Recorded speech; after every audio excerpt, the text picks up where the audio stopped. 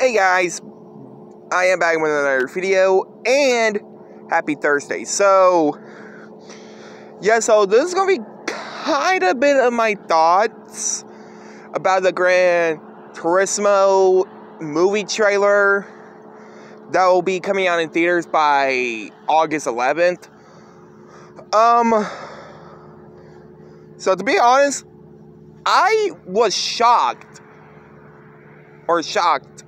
that the game is getting a movie. Now, about a year ago, we did get Uncharted, which came out in theaters a year ago. Which some people love it, some people hate it. What I heard about this one, which, speaking of this game came out in 1997. And what I heard about this movie adaptation, that the PlayStation video game is going to be based on a true story.